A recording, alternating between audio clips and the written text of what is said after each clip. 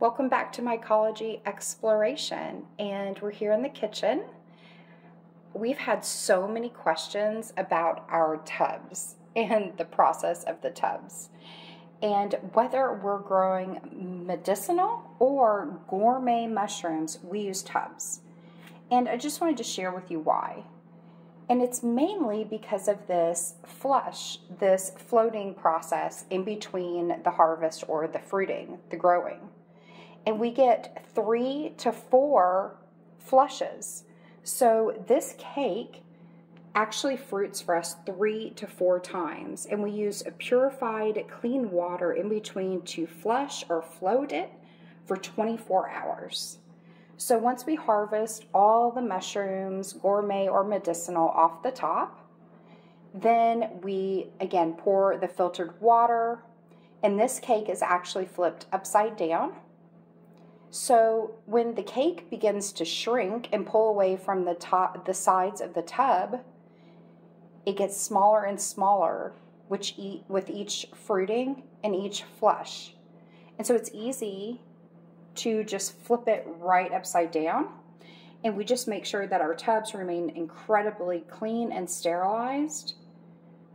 And this one is, again, flipped upside down. And we do this for 24 hours. Some types of mushrooms tend to get soggy and they don't like 24 hours. And some you can go over 24 hours with this floating or flushing process. So again, these are the tubs that we use. It's easy to flush and float them between the fruiting, the harvest. And then this is what our tops look like when we're fruiting. So when we're in this flushing, floating process, we just pop the original storage top lid on, and then we take that off, which I'm about to drain all of the water out. I just put gloves on and alcohol those gloves. I just hold one side of the cake as I pour out the water into the sink.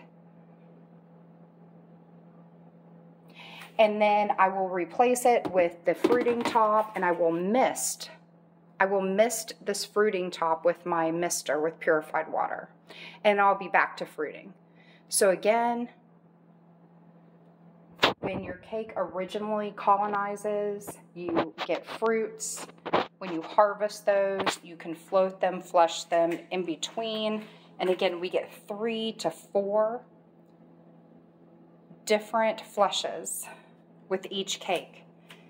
And it requires a really clean, sterilized condition to get this many flushes, but it's really worth it.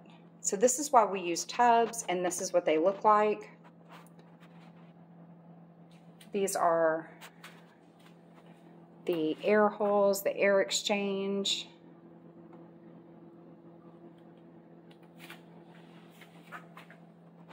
And I really hope that this answers your questions and provides you with an example, a how-to for you.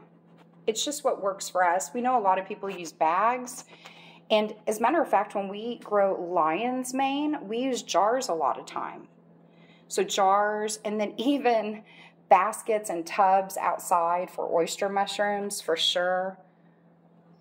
It's just much easier for us to grow the gourmet indoors, so we don't have any problems with the animals. Squirrels are a problem in the garden.